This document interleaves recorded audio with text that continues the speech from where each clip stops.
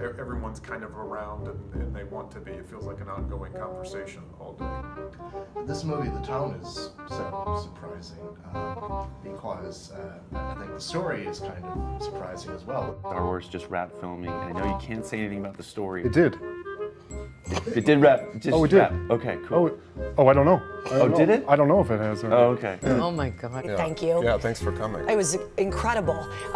How do you wrap your head around this year? I don't. I just kind of go where they tell me to go. And then I show up and they say this, and I try to do that.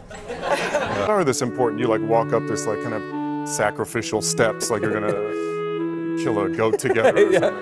And then everyone goes in and we watch a movie, but you have to be back because the lights come up and then they put the camera where you were sitting, and if you're not there, it looks bad. So I just go into a room and then wait, with a guy.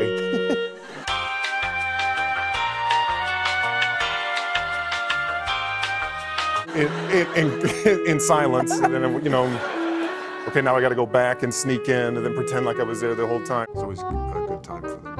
They're always timely and out of time and timeless. Yes, Jim Jarmusch's film. Yeah. Dan Jones actually has a multi-pronged lightsaber that he uses. Dan Jones has an interesting theory that he, found online about. No, no, no, no.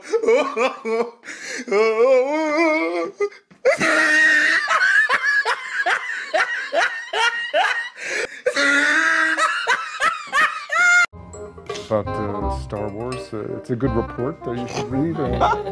Drowning here. The Tauntaun report. Yeah. Pick up things.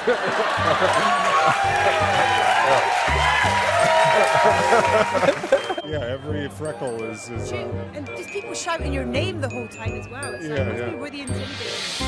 I just go into a coma, and then I wake up and it's usually over. And you're there. Yeah. Life gone, those conversations gone, that art that could have been created gone.